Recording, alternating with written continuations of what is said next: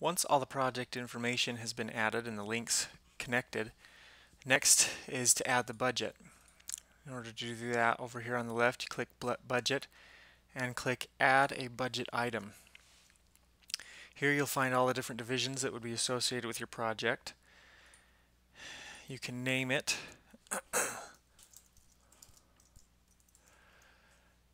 Choose a vendor, if needs be.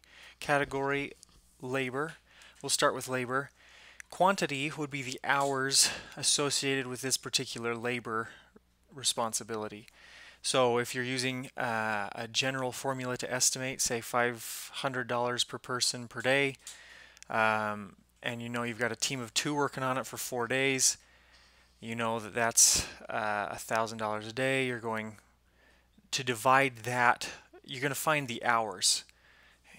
So let's say that's the case, we're going to go with 40 hours of labor, which is 2.5 days for 2 people, and comes out to $2,000. Whoa, sorry.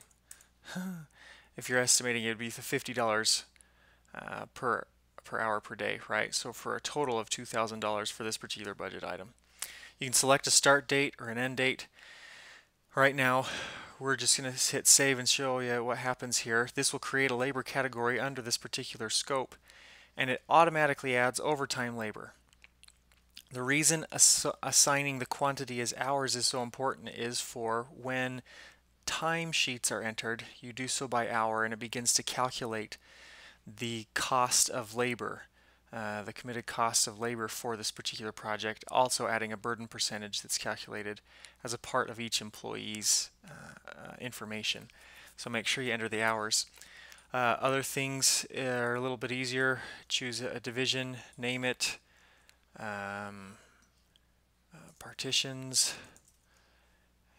choose the vendor, its material cost, quantity, we're putting up 30 partitions, cost per $200 per each. Okay. You've got the different units there, cubic yard, each, hour, lump sum, ton. Okay. Hit save, again it populates the budget. When you're done with the budget, you can lock the budget.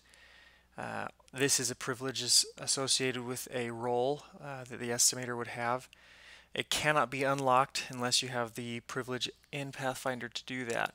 You lock the budget, it ensures that somebody has to operate out of this or document change orders as needed. So that's how you add a budget, how you lock a budget, and the budget is set and the project is now ready to hand off.